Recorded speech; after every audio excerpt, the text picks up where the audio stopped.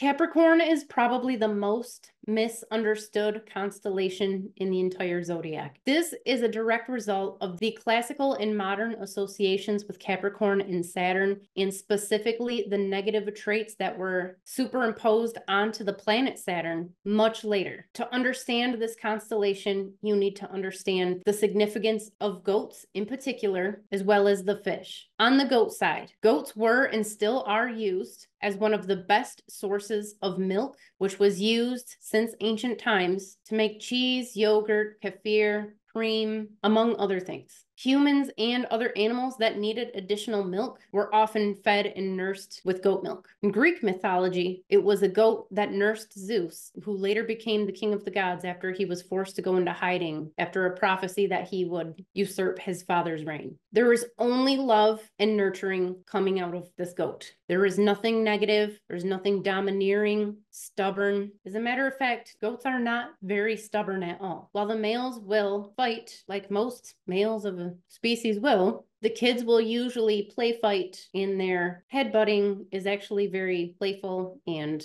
non-threatening. Goats are very intelligent. They're very affectionate, very kind animals. They are not stubborn. They are not cold and heartless and domineering. There is nothing to do with this anywhere in this constellation. When we look at this side of Capricorn, we're starting to pull in the fish associations of Enki, the god of knowledge and wisdom, as well as a goddess known as Nanshe or Nunetum, which are both represented in both fish of Pisces. Thus, this side of Capricorn is very civilized, very nurturing, fertile, creative, and again, nothing to do with either side of Capricorn is cold or negative or stubborn. That said, strong Capricorn in a chart will give most people the drive and energy to continue to love and nurture and to pour their passion and drive and focus into whatever it is that they care about, whether that is another person, their family, a project, their career. And so sometimes